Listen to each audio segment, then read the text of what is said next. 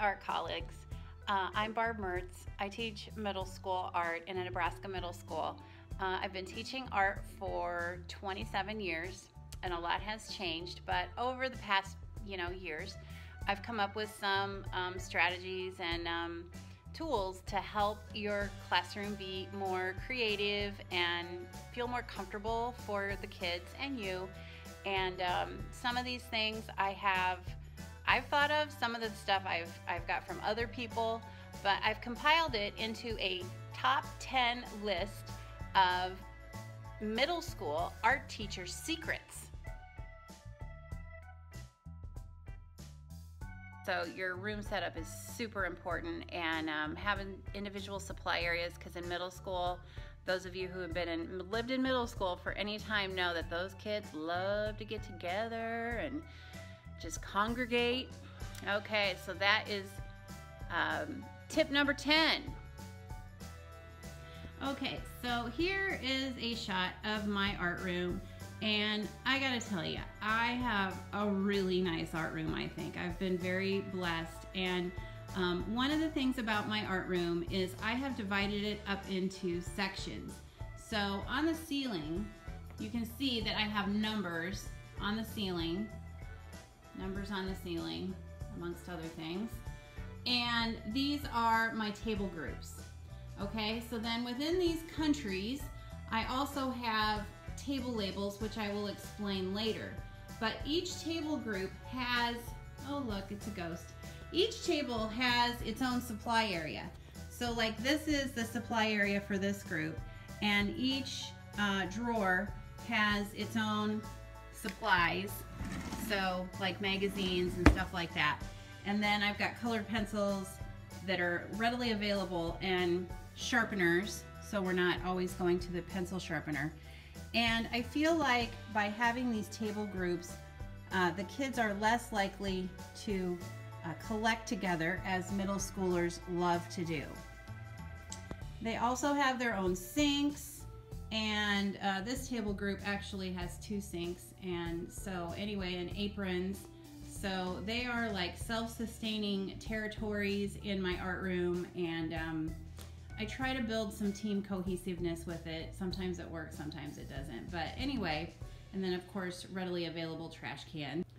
And then the kids have a folder that they have in art that they keep here, and they have this tote tray, and then you have the problem, well, who's gonna get the tote tray out and who puts it away, because middle school. And so anyway, the first person always gets it out when they come in, and then there is a person who sits in these chairs. So this is obviously group 1's chair, and then they're responsible for putting it away at the end of the hour. And then of course, what middle schooler doesn't want to leave early? So if they put it away and they're in the chair, then they get to leave first. I also have each hour organized, so here's where their tote trays are stored, and then I've got more tote trays in other areas, but it's all pretty labeled so everybody can see it. Number 9, manage mats and ability grouping in art.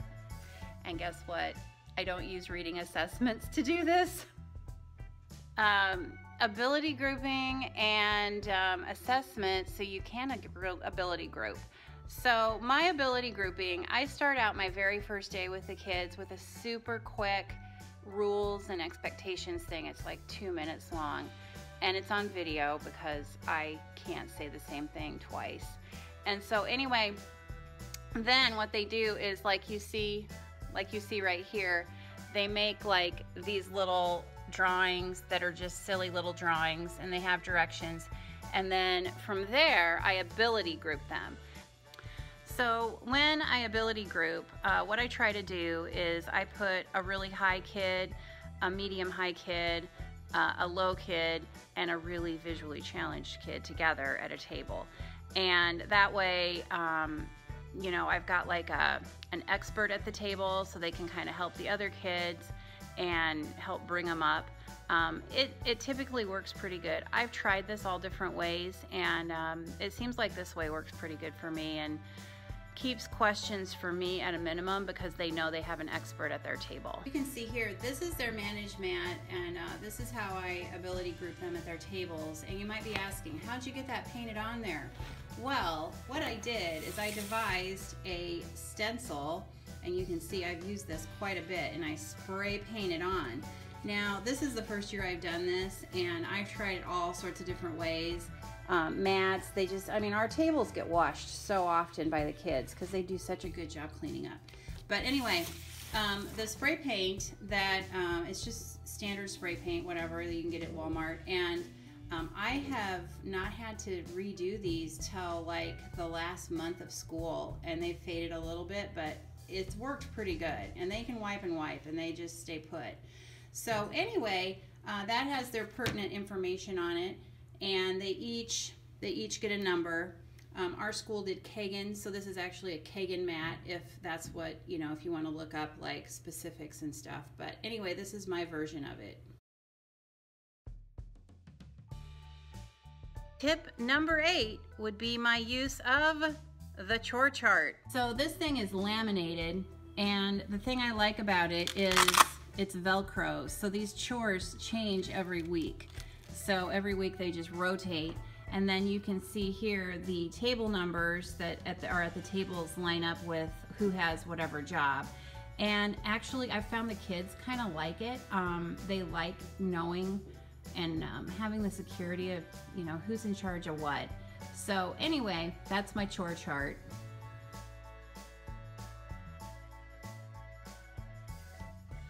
Tip number 7. The use of bell ringers at the beginning of the hour. Bell ringer. So I have my bell ringer on my screen, like you can see, it just tells them what they are supposed to be accomplishing during the day. And then I have these quotes that they write down, and then they are supposed to talk to each other about them. I also have a bell ringer too for my older kids, where they like draw stuff on their folder. It's just easy stuff, just to give me a few minutes to get attendance put in and catch my breath and make sure I'm ready for them as well. So that is tip number 4, my bell ringer activity.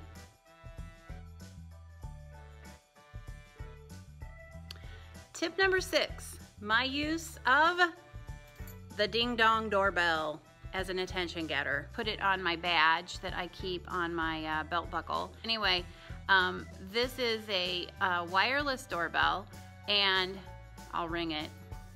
Here we go. So pretty clever, isn't it? I love it. And it's got like 30 some ringtones. I just bought it on Amazon for like 13 bucks.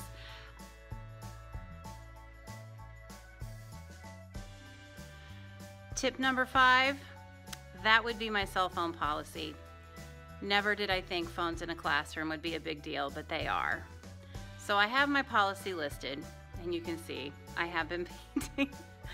And so anyway, cell phones, oh my gosh, they steal your creativity when you are a middle schooler. And so I don't let the kids, I strongly encourage them not to even have them on their body. They all have computers with a bag that the district gives them, and so I just have them, tell them to put them in their bag, so they can work buzz-free.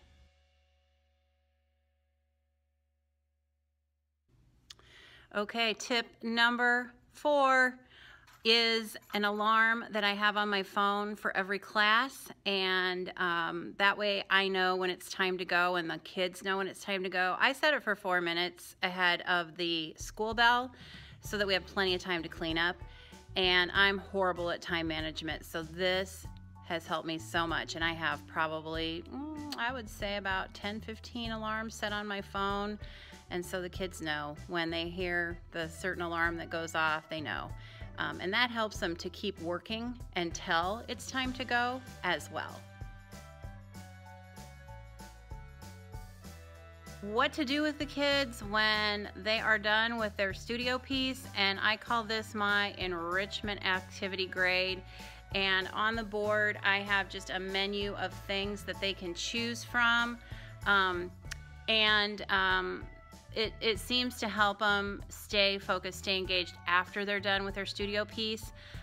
It's coloring sheets, some videos that I've made on my YouTube channel on how to draw, and some art history videos on their classroom site, along with a little quiz after each video, and there's 8 activities total. I teach a 6-week class, so it goes really fast. But this helps keep them engaged in a worthwhile graded activity after they're done with their painting or drawing or whatever. So I've always had some type of activity, but I kind of like this setup because now that they have computers, it works pretty good.